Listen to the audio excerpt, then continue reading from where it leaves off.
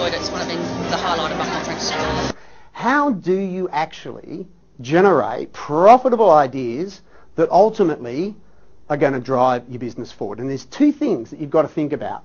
The first one is you've got to build a culture. You've got to have a culture in place that stimulates creativity, that allows people to come up with ideas without fear of ridicule, without fear of failure.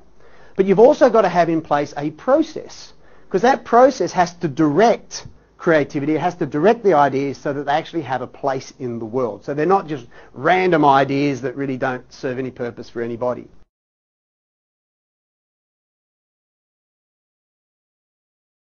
Keep your hands up if you can.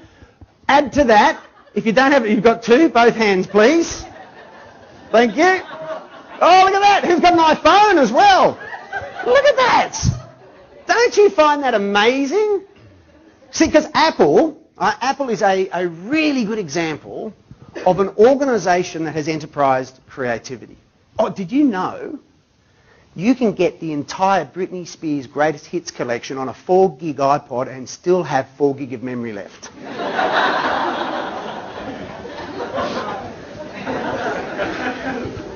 But only 17% of people say that they're utilising creativity. Because you don't have to be an Apple, you don't have to be an IBM. You know, any organisation, no matter how big, how small, can and should be enterprising creativity. It was brilliant, it was really good and very creative, and we're happy to get some ideas flowing. See, one of the really important things about creativity is an element of play.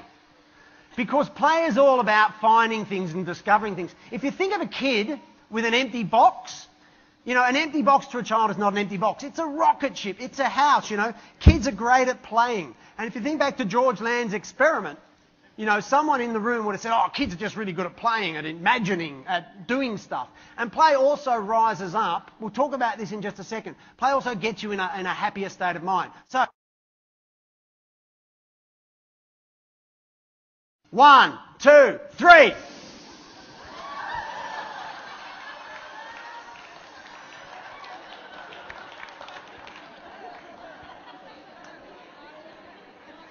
Now, very quickly, while you're in that state of mind, I want you to blue sky an idea. I want you to tell the person next to you one thing you are going to do in the next fortnight that will change your cultural, organisational structure. One thing you can do that will make you a more creative organisation based on something we've spoken about, or maybe something that's just popped into your head. I don't care. Very quickly, tell the person next to you one thing you are going to do.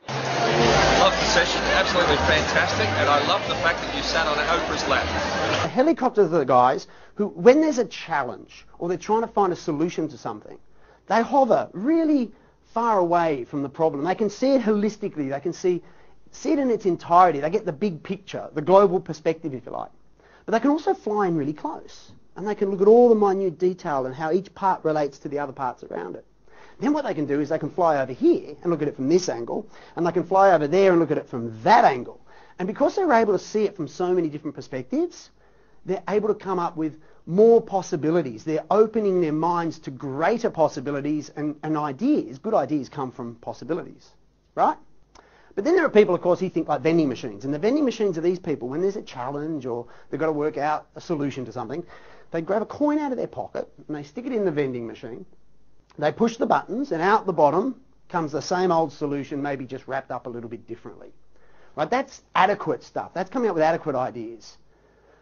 Helicopter thinking, or people who are like helicopters, come up with brilliant ideas. They're the ideas that floor you. Why? Because they take the time to see things from their full perspective.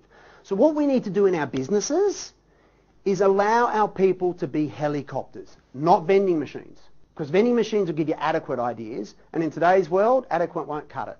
It won't. You can come up with adequate ideas all day long, but your competitors are coming up with better ones. I thought the session was uplifting and inspiring and very informative. Oh, my mind is so clear now. All my ideas are going to